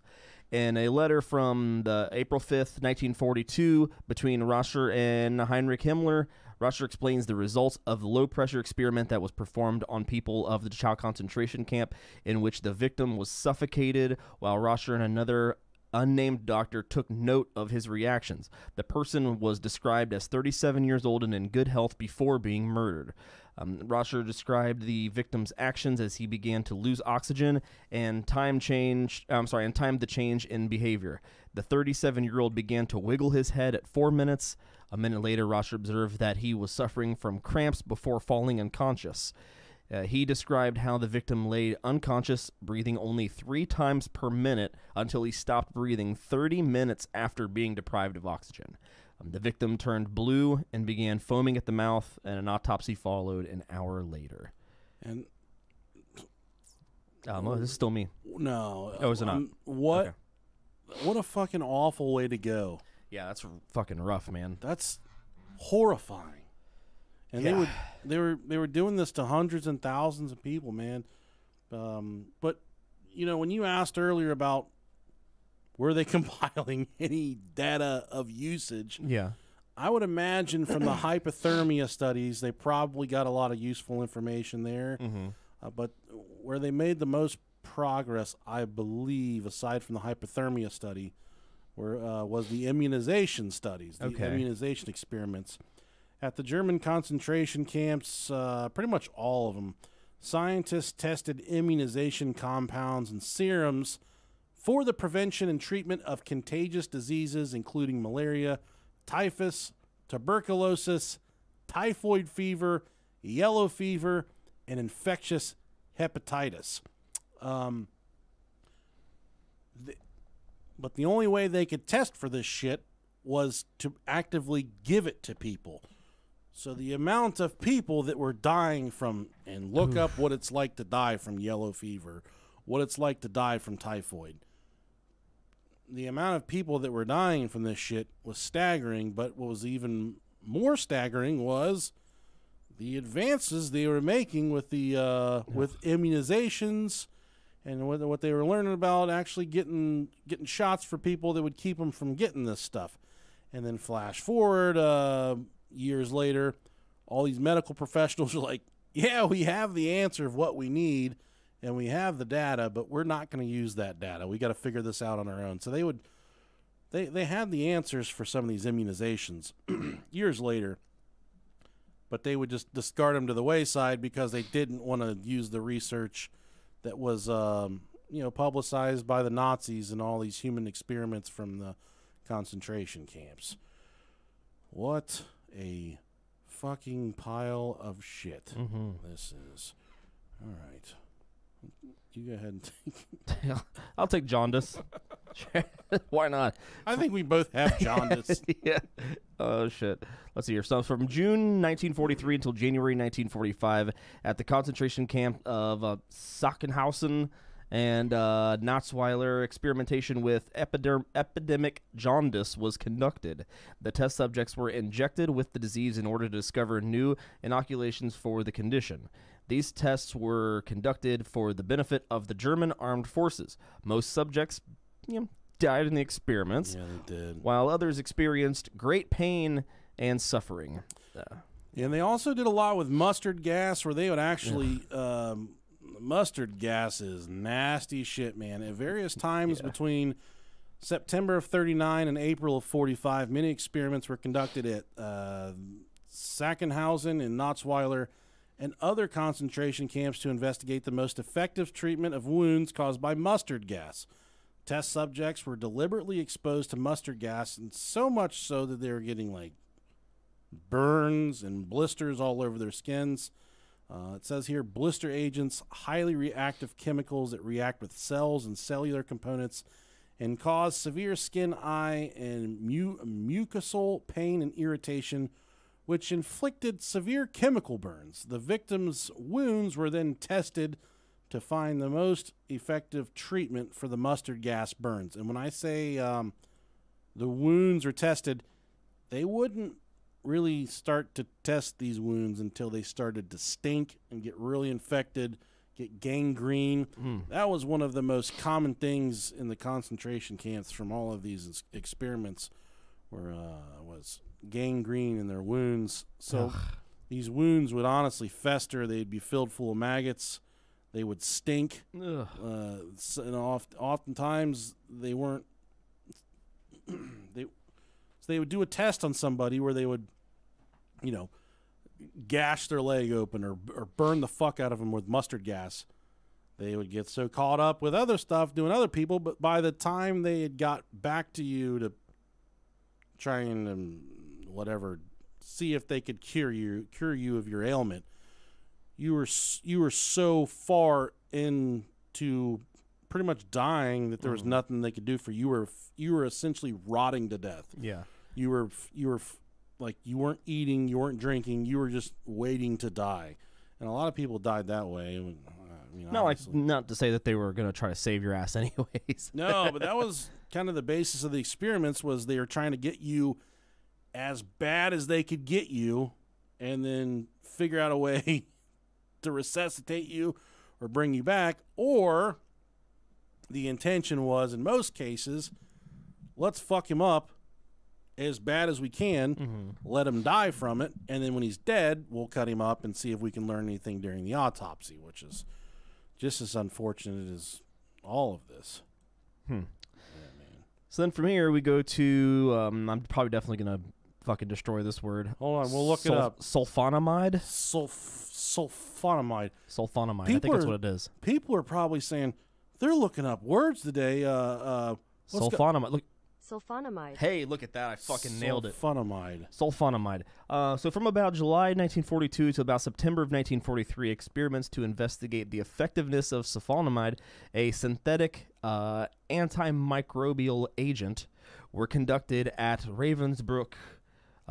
Wounds inflicted on the subjects were infected with bacteria such as Streptococcus. Oh, yeah. Yeah, nothing better than a stripping cock. Dude, strep throat's the worst. Yeah, it is. Clostridium, parapharyngium. Colostrum, that's the shit that comes out of your titties before the baby starts nursing. Parapharyngians.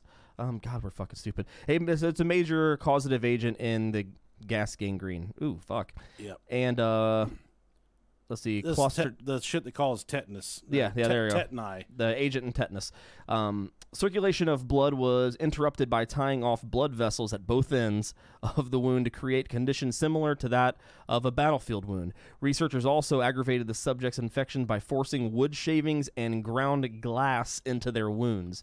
The infection was treated with sulfonamide and other drugs to determine their effectiveness. Oh, my God. Yeah, how do you even just think to do something like that? Well, those doctors, man, they called Mengele the angel of death. They weren't fucking around. But a lot of the stuff we're talking about right here wasn't even pertaining to him. There were so many doctors, lots of cooks in the kitchen, so many scientists. Yeah, yeah. There wasn't any food. You're such a piece of shit. That's the reason people don't listen anymore, is because stuff like that. This is ASMR now.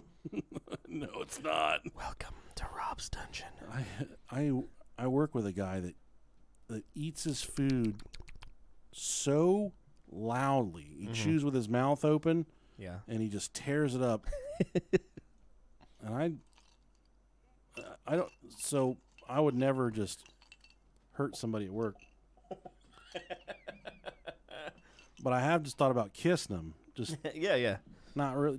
And he'd be like, "Why the fuck you do that?" I'd be like, "'Cause you're eating your food so loud." I can't punch anybody but if I just grabbed him and started kissing him, yeah, right in the mouth with the tongue. Your mouth makes that food sound so. Seems like it tastes so fucking good. Start making out with it. What if I have to taste it? Maybe that's a movement that we could start. you know, when people get mad at each other, they fight, they fist fight. What if we just started like people that we got upset with, we just start fucking making out with them? We just start like That'll show them. yeah, show them real good, won't it? Just grab their fucking face and start making out with them. How about the old seawater experiments? This is good stuff. From about July of 1944 to about September of 1944. Experiments were conducted at the Dachau concentration camp to study various methods of making seawater drinkable. Okay. Which, if you've ever drinking semen before, you'll know that it's much more delicious than seawater. If you've ever eaten your own cum, send us an email, a cum email, brohiopodcast@gmail.com. These victims were subject to deprivation of all food and only given the filtered seawater. Fuck. Who? Oh, at one point, a group of roughly 90 Roma were deprived of food and given nothing but seawater to drink by Hans Eppinger, leaving them gravely injured. Have you ever drank seawater before? I may have never drank it, but I've gotten it in my mouth. Yeah. That shit will fuck you up, dude. Oh, yeah. It's rough. They were so dehydrated that others observed them licking freshly mopped floors in an attempt to get drinkable water. A Holocaust survivor named Joseph Schoefenig wrote a statement on these seawater experiments at Dachau. Schoefenig explained how, while working at the medical experimentation stations, he gained insight into some of the experiments that were performed on prisoners, namely those in which they were forced to drink salt water. He also described how victims of the experiments had trouble eating and would desperately seek out any source of water, including old floor rags. Oh, God. He was responsible for using the x-ray machine in the infirmary and describes how even though he had insight into what was going on, he was powerless to stop it. He gives the example of a patient in the infirmary who was sent to the gas chambers by Sigmund Rosker simply because he witnessed one of the low-pressure experiments. So a lot of these guys, they knew the atrocities that were going on. They're just like, my lips are sealed, because they knew that if they saw too much, if they speculated, if they said anything, that it was their ass on the line, and they would be the next one to be killed. And there was nothing. All you had to do was wake up, and if your eyebrows set wrong that day, you were going to the gas chamber. You died. Fuck. Yeah, fuck. I'm fucked. They'd be like, look how fat he is. There's no way. He's eating everybody else's cabbage. I watched him pee. There wasn't a wiener. There's no blood. There's no AKC champion bloodline with him. Get him out of here. He was fucking a pussy on a foot yesterday. I saw him over there behind the slaughterhouse. It looked like he was pissing out of his thumb. Tiny dick. Tiny. Yeah. So from here, we go into sterilization and fertility experiments. I'm sure this is going to be fucking grand. This is awful, dude. Yeah, the law for the prevention of genetically defective progeny, which was passed on the 14th of July of 1933, legalized the involuntary sterilization of persons with diseases claimed to be hereditary. Weak-mindedness, schizophrenia, alcohol abuse, insanity, blindness, deafness, and physical deformities. And it's important to talk about this real quick, because this was before the war started. This is before all these... Yes, it's 33. These sideshow experiments that they were performing on these people. This is something that the government legalized before the experiments. They pretty much... the law of prevention of genetically defective progeny. They said that if you weren't exactly what we were looking for, legally we're allowed to sterilize you. Fucking crazy. We're in that, and that carried over into the concentration camps. They'd sterilize everybody. They had a really sneaky way of sterilizing people, but a lot of these people who were freed from these concentration camps would get out years later, like, thank God, and they would go to start a family, and they would find out that they're sterile. They were sterile. They couldn't create. It was because of the mass sterilization that was going on in the concentration camp. That's crazy. The law was used to encourage growth of the Aryan race through the sterilization of persons who fell under the quota of being genetically defective. 1% of citizens between the age of 17 to 24 had been sterilized within 2 years of the law passing. So this is about 300,000 people that were sterilized. And I shorthanded right here, but what they would do, they would use various drugs to sterilize people, which was quite cost prohibitive. It was too expensive to sterilize people utilizing drugs. But then they figured out if they used enough x-rays, if they would perform x-ray. So when you get an x-ray done, they're like, hold still for just a second. All right, you're done. And then you're done getting your x-ray. They would put these people in front of the x-ray machine for between 5 to 8 minutes, turn it on like a fucking microwave, point it directly at their genitals, and let the x-ray machine just cook on their genitals for 5 to 8 minutes. Oh, fuck. To the point to where they would leave the x-ray exam or whatever, and they would have burn marks all over their genitals because how long they would leave the x-ray machine turned on. But the Nazis found out, part of their eugenics, part of all these experiments that they are conducting, that yeah, they could sterilize a few thousand people per day if they could get them to commit to these x-rays. But that was the problem, is they couldn't get people to say, yeah, I'll come in and get an x-ray for no reason from the fucking Nazis. Yeah. So they had to get creative with it. So Karl Klauberg was the leading research developer in the search for cost-effective and efficient means of mass sterilization. He was particularly interested in experimenting on women from the age of 20 to 40 who had already given birth. Prior to any experiments, Klauberg x-rayed women to make sure that there was no obstructions to their ovaries. Next, over the course of 3 to 5 sessions, he injected the women's cervixes with the goal of blocking their fallopian tubes. The women who stood against him and his experiments or were deemed unfit test subjects were sent to be killed in the gas chambers. The Nazis also implemented X-ray radiation treatment in their search for mass sterilization. They gave the women abdomen X-rays. Men received them on their genitalia for abnormal periods of time in attempts to invoke infertility. After the experiment was complete, they surgically removed their reproductive organs, often without anesthesia, par for the course for them, for lab analysis. Dr. Herman Steve, who used the war to experiment on live humans, Steve specifically focused on the reproductive system of women. He would tell women their date of death in advance, and he would evaluate how their psychological distress would affect their menstrual cycles. That's so fucking That's awful. fucking crazy. That's like, so he would gather these test subject women and say, I hate to advise you of this, but we're going to execute you on July 1st. So then we tell these women, who's watching thousands of people die around them, you have 2 months and then we're going to kill you. You have 2 months and then we're going to execute you. We're going to shoot you and put you in a fucking hole and we're going to be done with you. So then he would say, okay, now she thinks she's going to die. I'm going to start studying her menstrual cycle and start studying what the stress does to her reproductive system, knowing that she's going to die the day of her death. Now, after they were murdered, he would dissect and examine their reproductive organs. Some of the women were raped after they were told the date in which they would be killed so that Steve could study the path of the sperm through their reproductive system. Fuck. Dude, that's bad shit. That's fucking awful. And then people come to me like, I'm going to pray for you. Fuck me. Jesus Christ. You're going to pray for me? Yeah. Who prayed for these fucking people? Someone didn't do their fucking job back in the 1940s. Yeah. Shit, man. That is the most diabolical shit that I've ever heard. It's awful. Yeah. He would tell them when he was going to kill them. Sometimes he wouldn't kill them. But then he would tell them, hey, you're going to die in 2 months. Here's the date. Here's your execution date.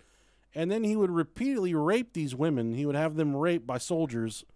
This guy needs to be canceled. For sure. He got canceled, all right. Yeah. And then he would watch the way the little spermies swam around. That's bad shit, man. Yeah. Somewhere between 1943 and October of 1944, Experiments were conducted at Buchenwald to investigate the effect of various poisons. So they're testing poisons on these poor people as well. The poisons were secretly administered to experimental subjects in their food. The victims died as a result of the poison or were killed immediately in order to permit autopsies. In September of 1944, experimental subjects were shot with poisonous bullets. Fuck. It's not enough to just shoot them with normal fucking bullets, but then they had to poison them. I just unlocked those on Modern Warfare the other day. The fucking Poisonous bullets? poisonous rounds, yeah. Jesus Christ. They were subjected to torture, and they often died. Some male Jewish prisoners had poisonous substances scrubbed or injected into their skin, causing boils filled with black fluid to form on the surface of their skin. These experiments were heavily documented as well as photographed by the Nazis. So, from and we're kind of jumping forward to the findings of their experiments. The results of the Dachau freezing experiments have been used in some late 20th century research into the treatment of hypothermia. At least 45 publications have referenced the experiments as of 1984, though the majority of publications in the field did not cite the research. You're probably wondering what happened to all these scientists, all these Dr. Jekyll and Mr. Hyde motherfuckers. What happened to them? On August 19th, 1947, the doctors were all captured by Allied forces. They were put on trial in the U.S. It was actually called USA versus Carl Brandt, commonly known as the doctor's trial. At the trial, several of the doctors argued in their defense that there was no international law regarding medical experimentation. Some doctors also claimed that they had been doing the world a favor. And that was the thing about these guys. When it was all said and done, there wasn't a single one that said, what we did was fucked up. What we did, we shouldn't. They were all unapologetic. They were exterminating a lower race, a lower class of people. They were doing the world a favor. They wouldn't take back anything they did.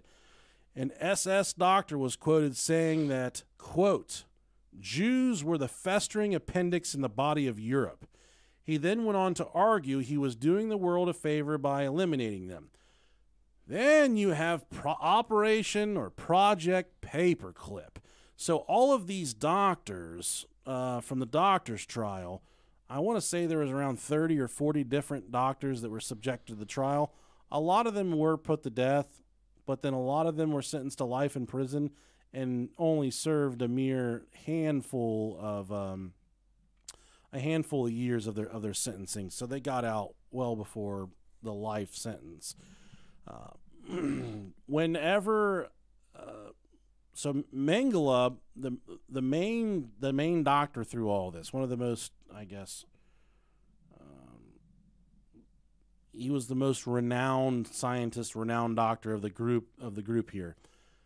Whenever he found out that the Allied forces were pressing down on Nazi Germany, and it was imminent that these concentration camps are going to be overthrown by Allied soldiers, he took all of his work and he fled. I want to say he fled to Argentina, which is allegedly where Hitler fled as well. Yeah. But he did make it to Argentina, and I think when he made it to Argentina, he met up with a woman. He met a nurse or something. They kind of hit it off, and he gave her work. He gave her findings and his data to her, but I think he got disposed of. But nonetheless, he was there in Argentina. He got a job as a farmhand, as a laborer, as a day laborer. So to go from being one of the most prolific scientists and authoritative doctors in your country to just a farmhand living by an alias, you know, he wasn't even going by his real name at this point. But the thing was, he lived. He escaped. I believe the Argentinian government was hot on his trail a couple times, but the dude was good at just moving around and being a chameleon and blending in. And there was even a group called the Nazi Hunters for a little bit, which I think is, I don't know if I think there might be a movie about that. Inglourious Bastards? I don't know if that's it or not. there's another Nazi hunter movie, Oh, okay. but it could be that one. I'm not sure. Yeah. Fucking love that. It's one of my favorite movies. Yeah, they were hot on whoever these Nazi hunters were. They were hot on his trail as well, but he slipped through.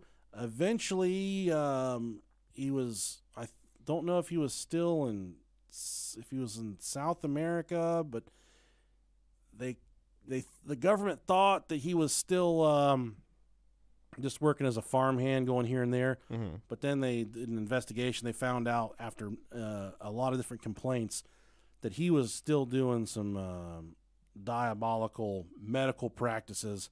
There were some women that were dying in the area, but he was actually, for better or for worse, you may feel a certain way or you're not, but he was performing abortions on women.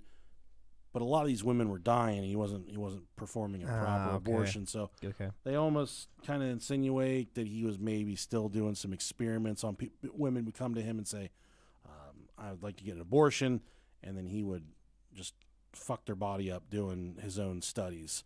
He lived well into the 1970s. Oh, shit. I think he lived until like 1971. And then he had numerous health ailments, but he was in his pool. He eventually worked back up to where he had like acquired wealth again, which, it's not crazy. For kind of speculation that somebody was taking care of him. Somebody prayed for him. He prayed for that motherfucker. But one of the government, he was still getting money from somebody big time. For sure. But he had a stroke in his pool and he died when he was... Too bad it wasn't 30 years sooner. He was old, man. He lived a full life, kind of always on the run. His son spoke out some years later. He said, even though I fucking hate what he did, he was still my dad. And he went to visit him a couple times. But his son said that when he visited him, he was a tortured soul. He was just, really was like, I just need to kill myself and get it over with. I need to find a way out. That he was always looking over his shoulder, always speculating that somebody was watching him. So hopefully he was tortured by the torture that he inflicted upon people. Too bad it wasn't enough, though. Yeah, but man, he sailed off into the sunset. Really, he was one of the top ones that needed to be executed. A lot of the scientists and doctors associated with the experimentations, they were all hung on the same day. That's how they were executed. They hung those guys, but. Operation Paperclip was a secret United States intelligence program in which more than 1,600 German scientists, engineers, and technicians were taken from former Nazi Germany to the U.S. for government employment after the end of World War II in Europe between 1945 and 1959. And a 14-year period. That's crazy. Von Braun, a lot of these scientists were instrumental in the space race and the Cold War for Russia versus the United States of America. A lot of those guys that did experiments in during the concentration camps, a lot of those guys found work with the U.S. government after the war was over as scientists for our government. Crazy. It's not about who you know. It's about who you blow. I'll blow everybody. Jesus, man. Such dirty, filthy, disgusting dealings throughout this entire thing, It's crazy, man. Like it's sad. Crazy that like all this stuff was just like able to happen. Like for what? I mean, I want to say in total during the Holocaust, I think 6 million Jewish people died at the hands of the Nazis. Crazy. And then another 3 to 4 non-Jewish people, not even from the war, but just people captured. 3 to 4 million more. Another 3 to 4 million more died that were non-Jewish people. So in total, they're saying likely about around 10 million, 11 million people were linked to these concentration camp deaths. It's insane. That's such a stagger. That's an entire country, man. Especially back then too. I mean, you got to think it wasn't the Sad. 7-8 billion people like it is now that are on planet. That's an entire nation. Yeah. In some places. That's awful, and it's important for me. this is kind of one of those things they go back and forth with, and there's a lot of people right now preach the conspiracy that the Holocaust never happened. That's fucking crazy. I'll tell you what, the fucking Holocaust happened. 11 million people disembarked this earth and went to a heavenly plane someplace. What's the main train of thought behind that? Do you know? The Holocaust deniers? Like, what is their, like, smoking gun that they say is the reason? Shit, I've never looked into it. Yeah, I don't think I have either. That'd be a cool, maybe a Patreon something for us. That's a little too taboo for us to do on the main feed. It's a little risky. I don't want people to think we're Holocaust deniers. No, and I'm not at all. I very much believe that it happened 1 million%. For sure, yeah. Man, what are the Holocaust deniers? What are they? What like? And I'm one to hear somebody's argument, man. If they, for sure, yeah. If they raise a good point, then I'm like, okay, I need to think about that for a second. Mm-hmm. But much like people think that 9/11 was a conspiracy, some people don't. Yeah. I'll hear all sides of the argument. I think the flat Earth shit, that's a little far fetched for me, but I'll listen till you say it. I've only known the moon isn't real. I've only known one true ass flat earther. This motherfucker looked like he had on any given day, he looked like he ingested $3,000 to $4,000 worth of drugs. Oh, nice. And then him trying to explain to me how there's no curvature to the earth. I've known several people who were like really like super religious people who were convinced that dinosaurs never existed. Yeah, man, that's one of the legs I stand on when I kind of get upset about the religion thing. Yeah. The Bible doesn't talk about, and if you say, what does the Bible say about dinosaurs? There's a couple loose interpretations where the Bible talks about something big with a tail. Mm-hmm. Okay, maybe some kind of whatever, but the dinosaurs far predate any religious culture, any religious people. Yeah, exactly. Any civilization. They far predate that. They far predate humans. Human existence, yeah. And here's the thing, dude. When they say God created heaven and earth, what is the fucking point of dinosaurs? When you talked about wasps and shit. Yeah. And God's like, all right, I got it. I got it. Dinosaurs, all right. Let's unleash a dinosaur. And then a few million years, he's like, I fucked up. These things are meaner than shit. I got to try something smaller with balls and a dick. I'm going to make humans. Dinosaurs just turned into like the pit bull that everyone beat the fuck out of. Yeah. Yeah.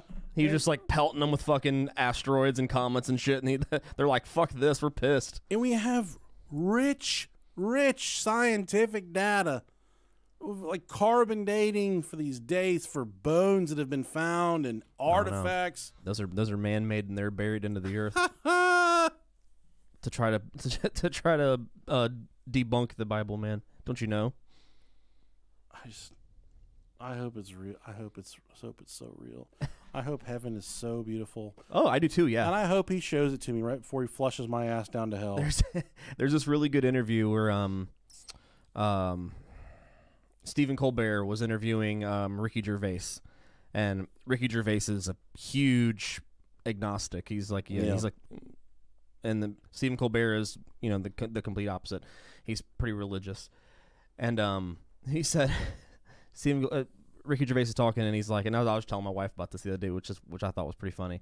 He was talking about how he's like, okay, well let's put it this way. He was like, if 1,000 years from now, say all of any religious document that exists right now, say if it were to disappear, just no trace of it, 1,000 years from now, people are going to rewrite the things that they thought could have been. They're going to rewrite stories, tell their own stories, and they're going to rewrite everything and make it like kind of how they did originally. Mm-hmm.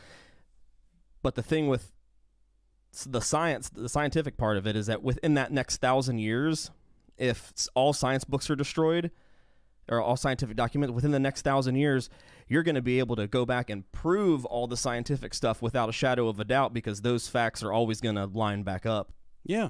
You'll be able to have some sort of a basis of where everything came from, whereas religion, there's really not. Yeah, and then also, But I mean, hey, yeah, but I believe what you want. I don't fucking care. yeah, and the thing, man, it's cool to think about. And then the universe, how it's so infinite and vast, and when you look, and if I've said it once, I've said it a million times. When you look up in the fucking sky, it never ever ends. Mm-hmm. What you're seeing above you, that it never ends. Yeah.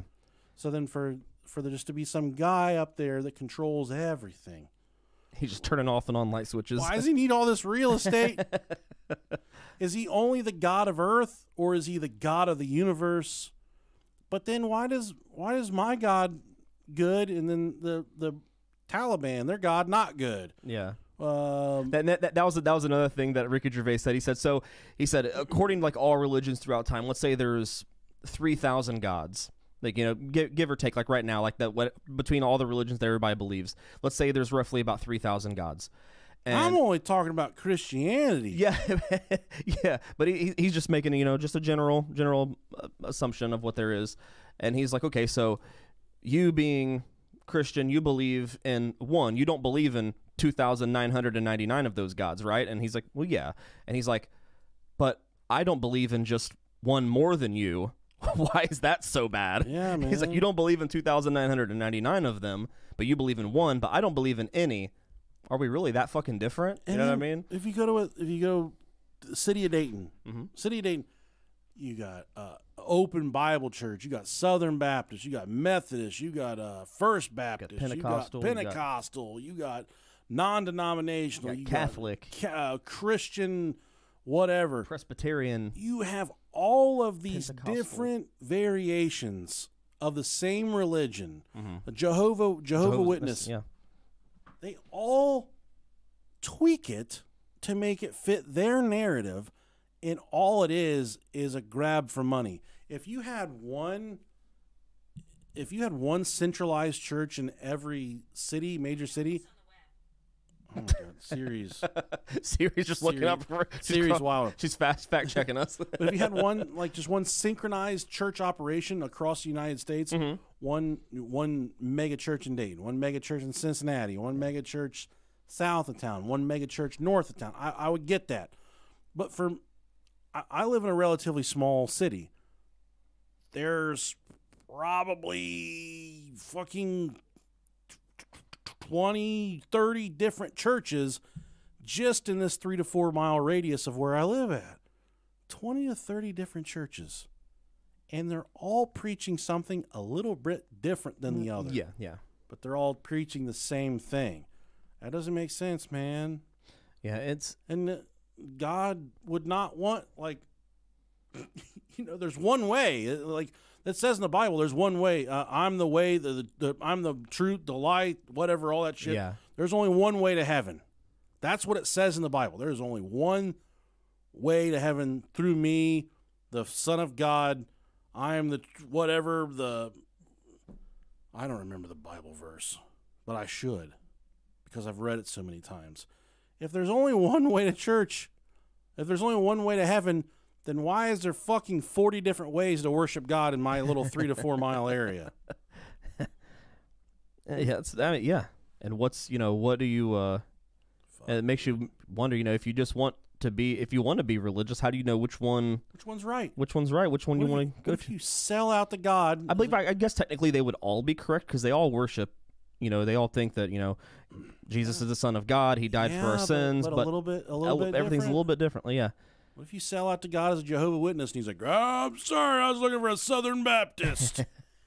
You live your entire life giving and doing well, preaching the gospel, witnessing, telling people the good news about our Lord and Savior. You spend your entire life doing everything the Bible tells you to do. But he's like, motherfucker, you didn't do no holy rolling, did you? You fucked up. There was 3 or 4 years of your life where you were gay. Yeah. That is not okay. Remember that time? Yeah. You touched that man's penis. I remember that time. All right. That's enough rambling. That's stupid shit. I don't even know how we got on that, but it's cool. You learn a lot about us. All right, guys. I swear we're not trying to force anything down your guys' throats. No, that's we just but get the on cool little thing rants. about us, man, is that never any point during that extended conversation did we try and tell someone how they should feel. No. You just rock out with your cock out, man. We really don't fucking. You can believe whatever the fuck you want. It's not gonna make us like you any more, any less. It doesn't fucking matter. Yeah. We're all people. It's cool to talk about things with people and not get, especially like in this day and age. Like it's so easy to be super defensive and get angry at Mad. people and hate people for the things Yeah. they would say or believe. And it's that's not how we are. You know. But if you send us a mad email about this, then fuck you. Yeah, and that's what fuck. sucks is that it's like you're not allowed to have conversations for it to just be conversations anymore. It's everything's so personal to everybody. Speaking of personal, I'm getting naked right now. Stop taking your fucking self so seriously, everybody. God damn it. All right, we'll talk to you guys soon. I fucking love you. I want to know what that message is that Strict Sharky fucking retracted. Fuck you guys. All right, well, thanks Well, we're sorry. everybody for being here. Hey, thank you for calling me a sexy beast. I appreciate that. Holly Cooper says late night, bros. It is absolutely Yeah, that's what we do. a late night. Sometimes it happens. So we'll talk to you guys next time on YouTube. Yes, we will. Never had Chipotle. Never been gay. Did he just say Luftwaffe House? I'm sorry. No, we're going there right now. See ya. Hell yeah. Bye, guys. Fucking Luftwaffe.